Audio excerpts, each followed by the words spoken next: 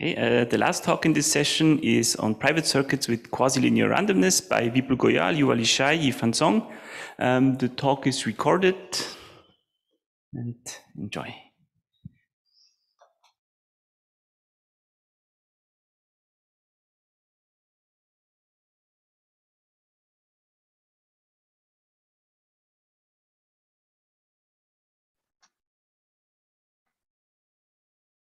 Hello everyone, my name is Yifan. Today I'm happy to introduce our work, Private Circuits with Quasi-Linear Randomness. This is a joint work with Vipul Goyal and Yuval Ishai. The notion of private circuits was introduced by Ishai, Saihai, and Wagner in 2003. It is a simple abstraction of leakage-resilient computation. Informally, a private circuit should be secure against leakages of t-var values chosen by an adversary. In this work, we consider both the stateless and stateful private circuits, which we give details as follows. Suppose f is a function that we want to compute. It takes as input x and output y. A stateless private circuit for the function f contains three parts. The first part is an input encoder, which encodes the input x to x hat. Then a circuit C takes as input x hat, computes the function f, and outputs the encoded result y hat. Finally, an output decoder decodes y hat and outputs y. The security requires that any t-vars should reveal no information about the input x.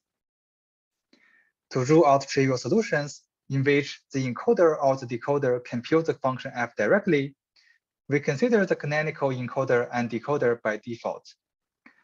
Concretely, the canonical encoder splits each input bit into t+1 additive shares, and the canonical decoder computes each bit by adding up a group of t+1 bits.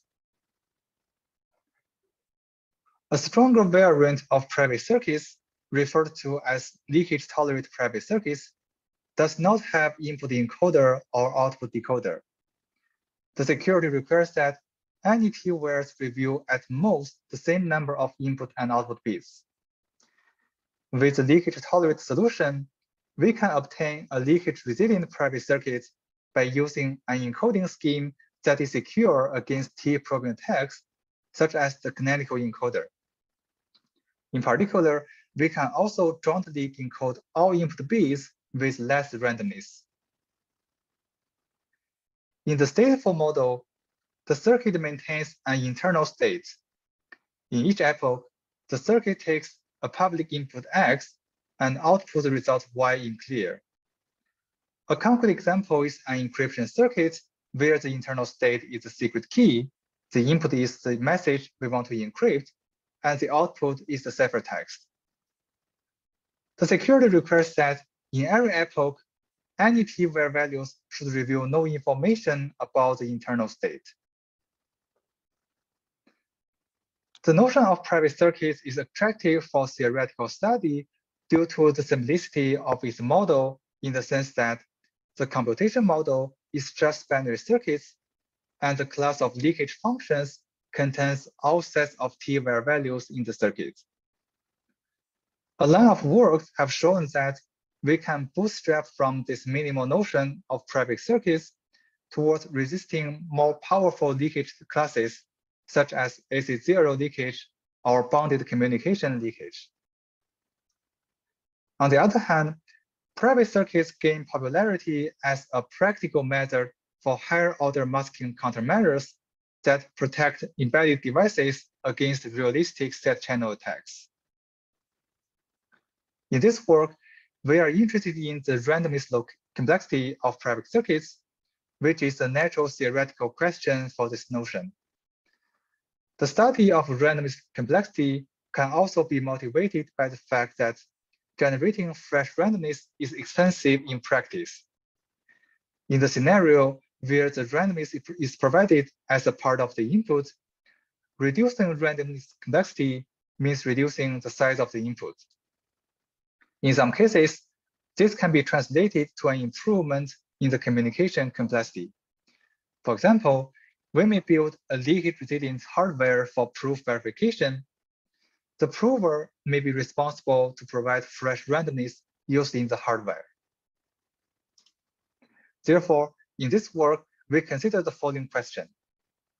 How many random bits do we need to securely compute a function with circuit size S against T probing attack? The work SWO3 first gives a feasibility result based on MPC protocols. It requires T-square random bits for each multiplication gate, which adds up to T-square times S random bits for the whole circuit. The work IKL plus 13 introduces the notion of robust random generators. Very informally, it is an implementation of a PRG such that the implementation is secure against probing attacks. Relying on robust PRGs, the authors achieve T cubed times log TS random bits, which is almost independent of the circuit size.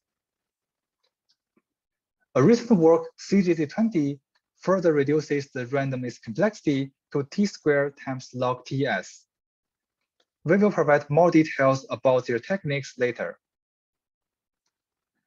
In this work, we show that any function computed by a Boolean circuit of size S admits a T-private circuit with a canonical encoder and decoder, which uses out of T times log T as random bits.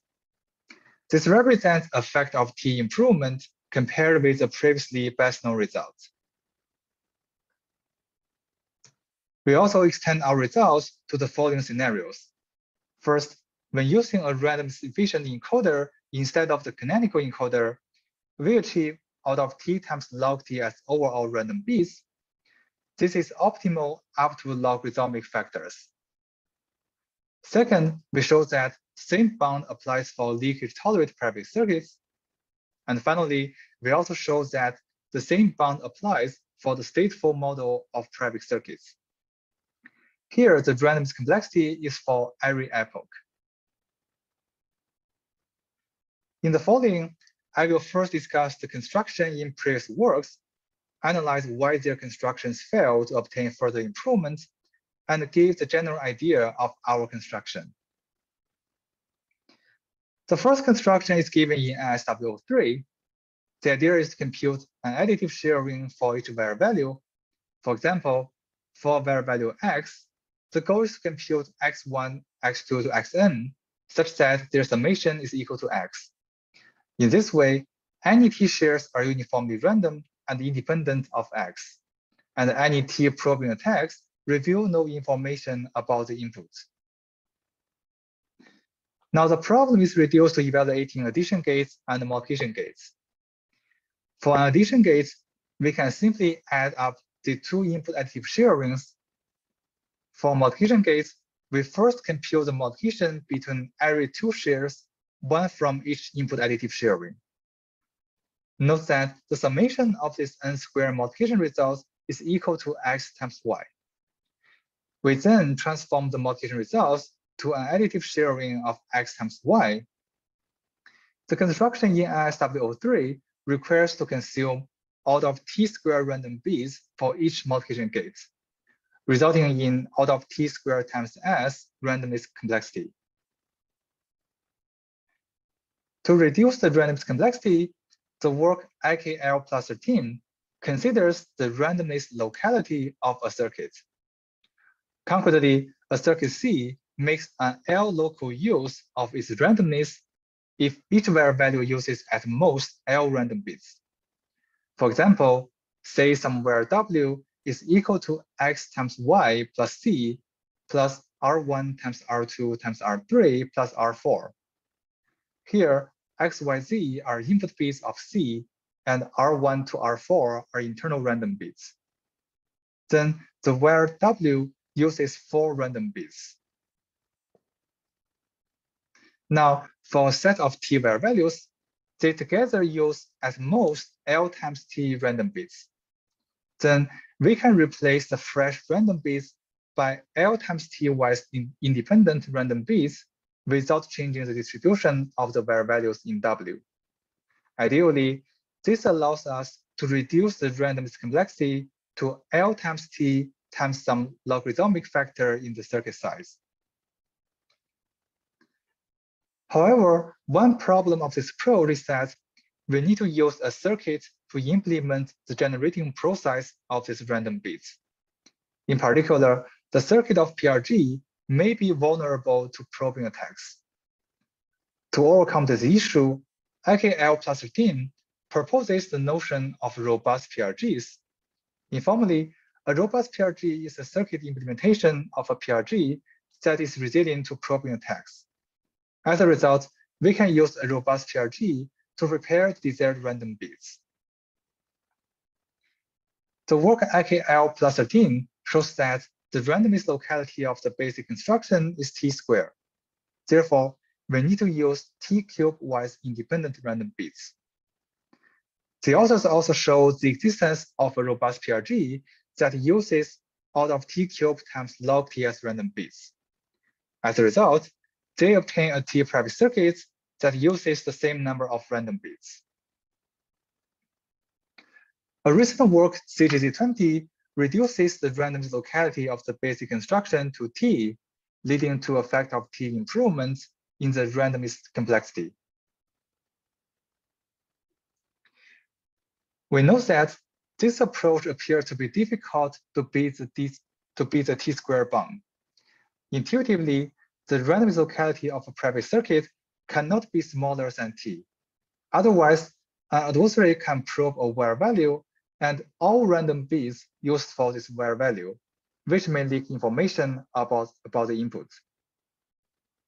Then the random source should be at least T squared wise independent, which requires at least T squared random bits. Our work does not follow this approach for de-randomization. Here's an overview of our idea. In the first step, instead of using additive shear rings to protect wire values, we choose to use a T-private encoding scheme to protect wire values. We show that such a T-private encoding scheme only needs tailed of out of T random bits. Here, the tailed of big O notation omits logarithmic factors.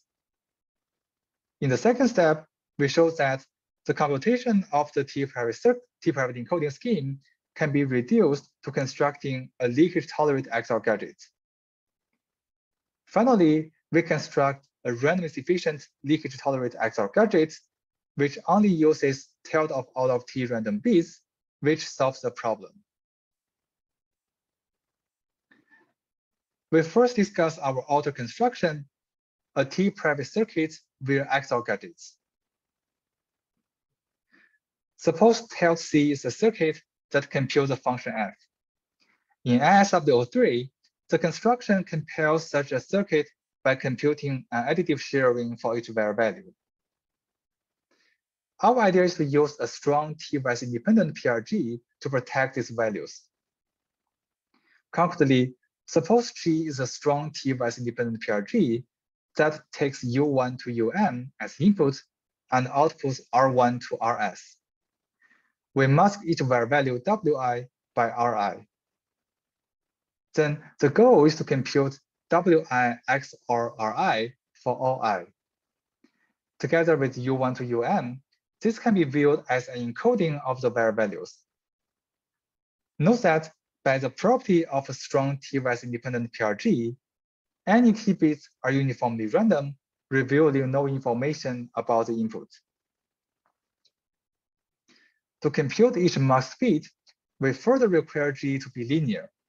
In this way, each output bit is a linear combination of the input bits. For example, Ri may be equal to U1 plus U3 plus U4. We use the support of Ri to denote the set of these random bits. Observe that Wi XOR Ri and all bits in the support of Ri can be viewed as an additive sharing of Wi. At a first glance, it may appear similar to the idea in ISW03. However, there are two key differences.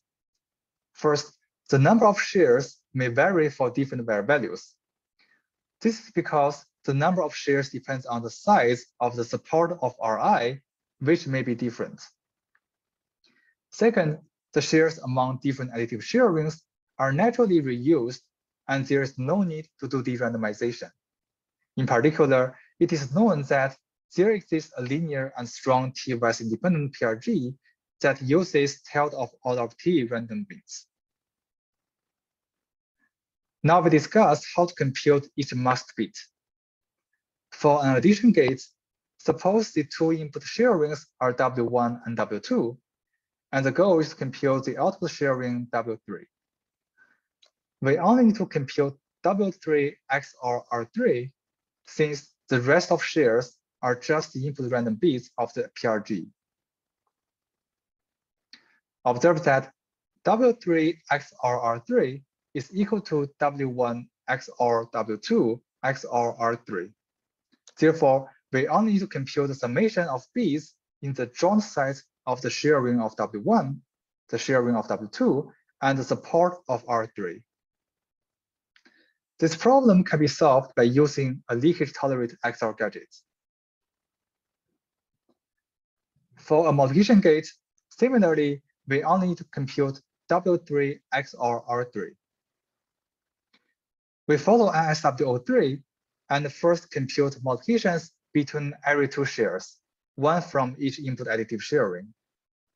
Then W3 is equal to the summation of these multiplication results. Similarly to the addition gate, to compute W3 XOR R3, we can compute the summation of bits in the joint site of the outer product between the share rings of W1 and W2 and the support of R3. Again, this problem can be solved by a leakage-tolerant XOR gadget. Therefore, our order construction works as follows. We use a linear and strong T-wise independent PRG to protect the var values. Then the goal is to compute the masked bit Wi XOR Ri, where Ri is the X output bit of the PRG. We show that the computation of the masked var values can be done by using a leakage-tolerant XOR gadget. In the next part, I will discuss how we construct leakage-tolerant XOR gadgets. What we want to construct is a leakage-tolerant private circuit that computes the XOR function of n input bits. We start with the following simple construction. Assume the XOR gadget has access to a random additive share ring of 0, say they are R1 to R4. We mask each input bit xi by Ri and let gi denote the results. Then we use an addition circuit to compute the XOR of G1 to G4. Intuitively, the security follows from the fact that G1 to G4 forms a random additive share ring of the output bit Y. Therefore, if any inner wire is probed, the simulator can probe the output bit Y and generate a random additive share ring as G1 to G4. Then the simulator can simulate all inner wires in the circuit. In other words, probing inner wires of the gadget is not better than probing the output bit. However, this simple construction requires out of n random bits, we need to de-randomize the basic construction. As we have discussed, the generic approach that relies on randomness locality does not work. This requires us to find a new approach to de-randomize R1 to Rn. Our starting point is the following simple observation. For a set W of T var values, we hope that the random bits R1 to Rn satisfy the following condition. The distribution of values in W when instantiated by using R1 to Rn is identical to that when instantiated by using a uniformly random additive share ring of 0. In this way, any adversary that can only probe T wires cannot distinguish these two instantiations. To better understand this condition, we first write down the inner wires of the circuit. Suppose the addition circuit first computes G1 XOR G2, G3 XOR G4, and then computes the output bit. Recall that each GI is equal to xi, XOR Ri, where xi is an input bit and Ri is a random bit. We can write down all the var values as follows. These var values are marked by the following random values. For the first layer, G1 is marked by R1, G2 is marked by R2, and so on. For the second layer, G1 XOR G2 is marked by R1 XOR R2, G3 XOR G4 is marked by R3 XOR R4. For the last layer, the summation of G1 to G4 is marked by summation of R1 to R4, which is equal to 0. We define a set A that contains these marked random values and refer to this set as an access set. Now we obtain the following condition. For a set W of T variables in the access set A, we want that the distribution of values in W when instantiated by using R1 to Rn is identical to that when instantiated by using a uniformly random additive sharing of 0. To realize such a sufficient condition, we consider to use a pseudo-random generator to prepare R1 to Rn. With more details, we define the notion of robust parity sharing generators. We say an implementation C of a function G is a robust parity sharing generator with respect to an access set A if it satisfies the following three conditions. First, the output of the circuit should form an additive sharing of 0. That is, the summation of output bits is equal to 0. This condition ensures the correctness of the basic construction.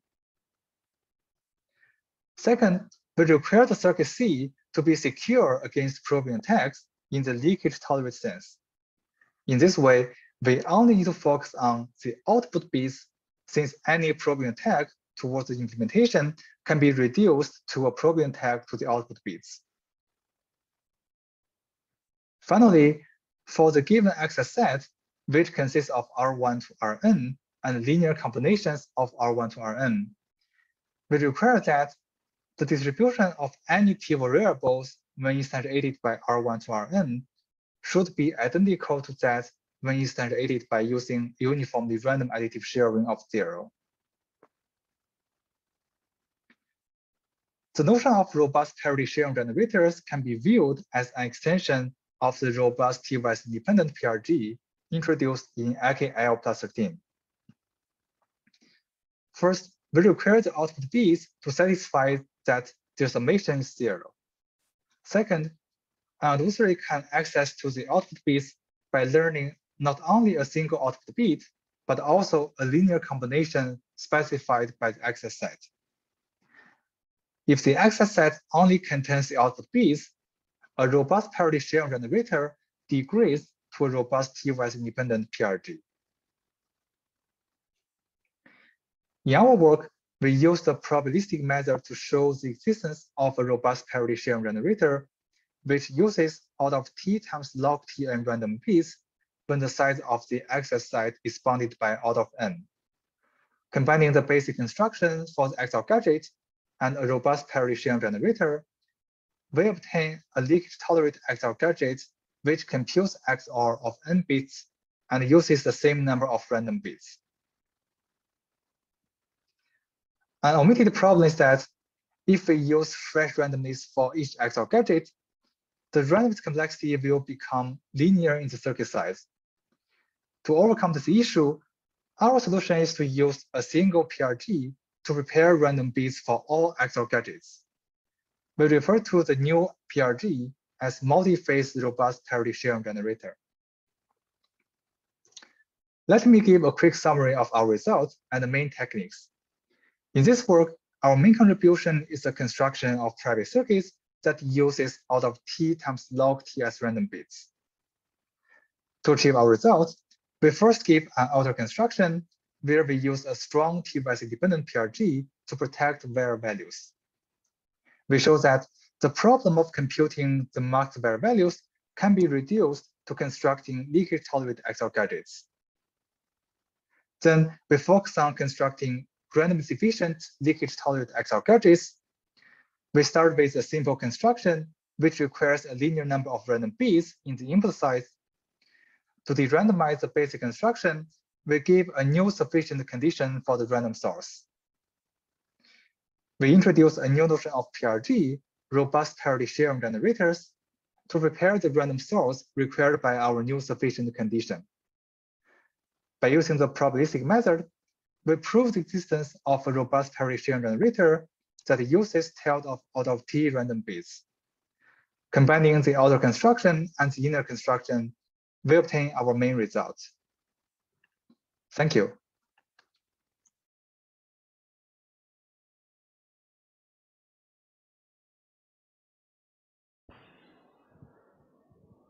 Is Vipul or you are okay? So if there are questions, we have one of the authors here, Yuval.